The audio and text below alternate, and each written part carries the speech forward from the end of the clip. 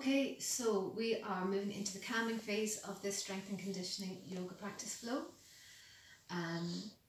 We're going to do some shoulder stand and plow towards the end of the practice, and the relaxation could be just putting your legs up the wall, as opposed called Viparita Karani. So if you want to get some cushions and a blanket for the relaxation handy, that would be a good idea.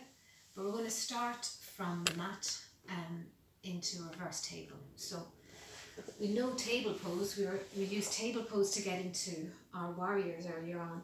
So in reverse table, we want the wrists underneath the shoulders and the knees underneath, the feet underneath the knees, and spread out through your fingers, spread out through the toes, share weight between the heels, the balls of the feet and the toes in your feet.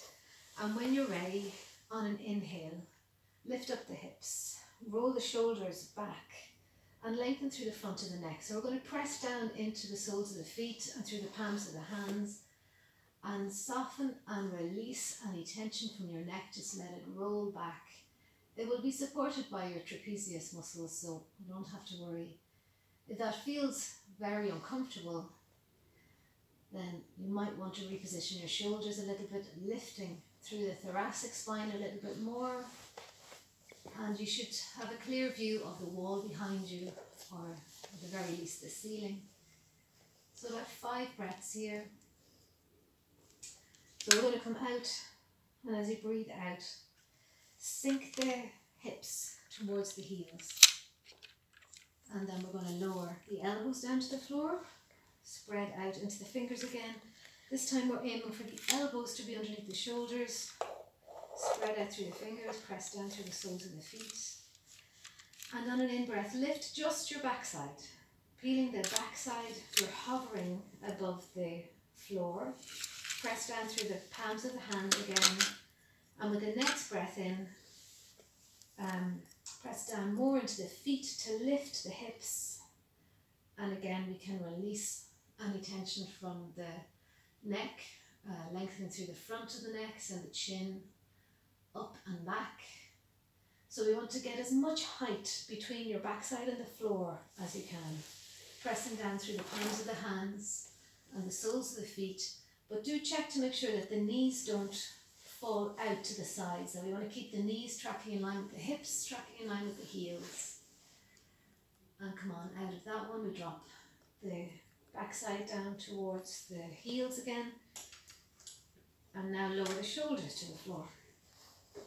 And we're into bridge pose. So we want to close in that knee joint as fully as you can. Draw the heels in towards your backside.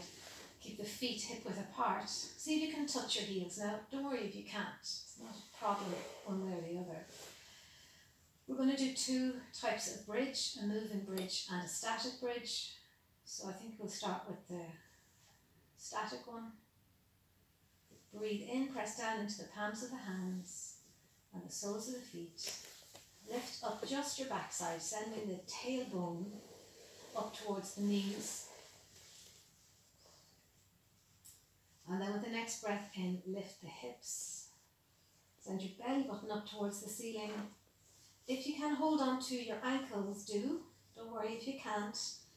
Give your hands something to do. Interlink the fingers. And try to lower your little fingers down towards the floor so the knuckles are pointing to the space in between your feet. And we want to lift the hips as high as you can. Really press down through the soles of your feet so the chest moves up towards your chin. So from here, we can support the back. Support your back by placing your hands in towards your sacrum, and your thumbs will come out towards the waist. And then we want to step the left foot in, and on an in-breath, extend the knee and the sole of the foot up towards the ceiling. And then on an out-breath, draw the knee down. So that was a very long breath, wasn't it? I'm going to try it on the other side now. This is the in-breath. And this is the out-breath. Okay, so we could move up into shoulder stand from here, and then lift up into your shoulder stand. But if you are new to shoulder stand, I suggest you use a prop. So you could use the wall, or you could use your sofa, or something that's stable and sturdy, is not going to roll away on you. And also the cushions might be handy. So we'll get in close to our whatever wall or stable solid support. We want it to be at least hip high. Okay. And then make sure that your backside is connected to the support, and you can reach out and touch the skirting board maybe, or grip the sofa or the chair, or be able to at the very least touch it. And then we will get the cushions just to elevate your hips a little bit, so the bony parts of your hips and your pelvis aren't digging into the ground. And so then from here, press with your feet against the support and lift up the hips. So that might be as far as you want to go in shoulder stand, which is fine, because your heart is now higher than your head and you're getting all the benefits of an inversion. Of course, I should say at this stage, if you suffer from high blood pressure, or you have any problems with your eyesight, detached retina or anything like that, don't do shoulder stand. High blood pressure, it's counterindicated. If you've got high blood pressure, don't do shoulder stand. All you want to do is this partial inversion, which is what we'll do for relaxing. But if you have normal blood pressure, then shoulder stand's no problem. So we lift up into shoulder stand and support your back around your waist, around the lumbar spine or the hips. When you're starting in shoulder stand, you might want to support the hip girdle, so your thumbs will be around the front of your hips and your fingers will be moving towards your sacrum. And let go 1 foot at a time. Be in no rush to get here. Alignment in shoulder stand is a straight line eventually between shoulders, hips, knees and heels. So you need to move the heels back and the hips forward, and think about rolling your outer thighs in, and then let the sole of your feet move up towards the ceiling. So 8 breaths shoulder stand.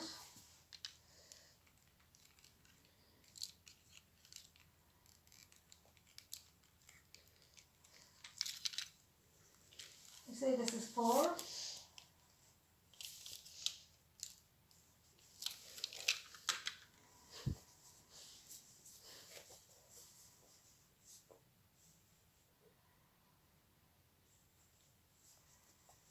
You say that's 8.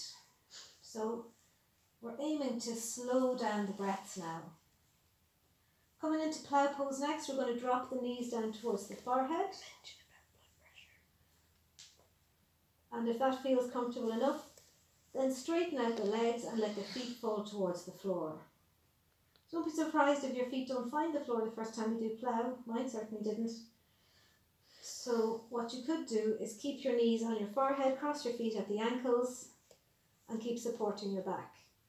But eventually in plough you will need to support your back, so you can move back into that interlinked fingers shape that we did in bridge.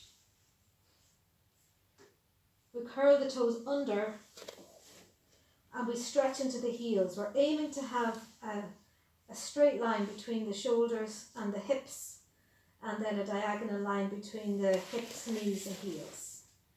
Oh yeah, there's easy plough as well, which is very nice. You just kind of curve. You make this nice C shape with your back and extend your hands towards your feet. So plough pose, 8 breaths, and I'd say we've done 8. So we can come out. Find your support again, be able to touch it. Draw the knees down in towards your forehead, and as you breathe out, roll your back down onto the floor, and then we're going to relax right here. So cushions again are very nice. Use your cushions to elevate your hips a little bit higher than your shoulders and stay here.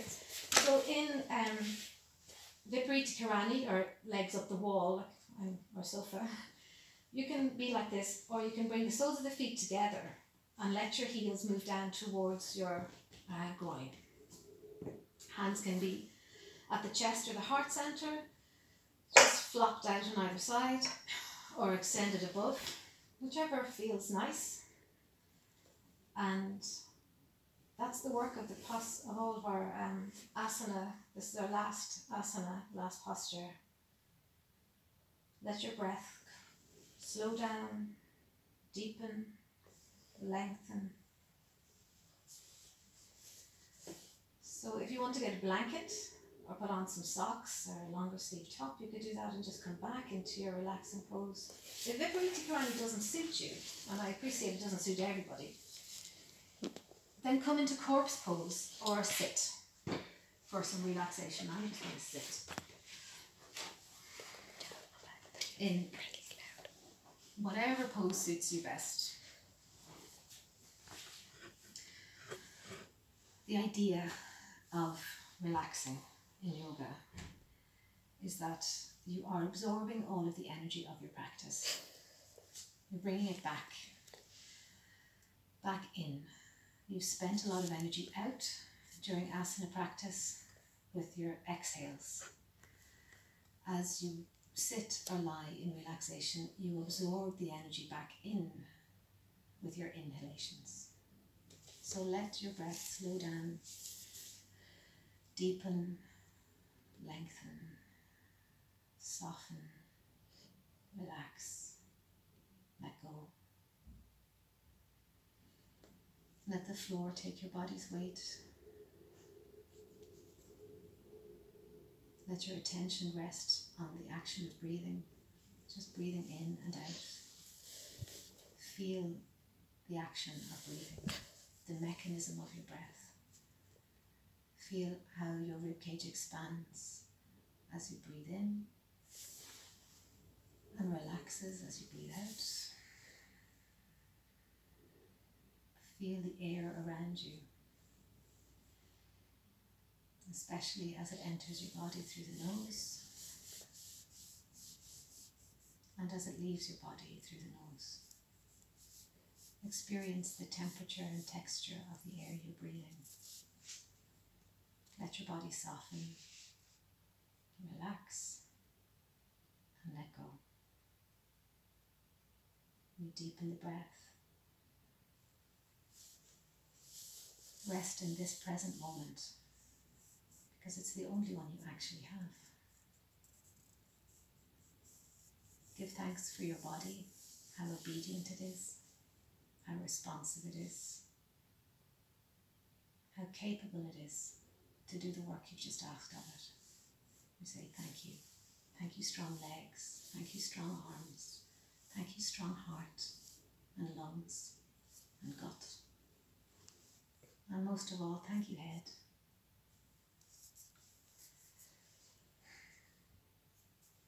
And that's the end of the practice. We breathe in, raise the arms, let them touch above the head. And as you breathe out, stop at the eyebrow center and offer peace to your thoughts. And stop at the lips and offer truth to your lips. And stop at the heart center and offer love to your heart. Om Shanti.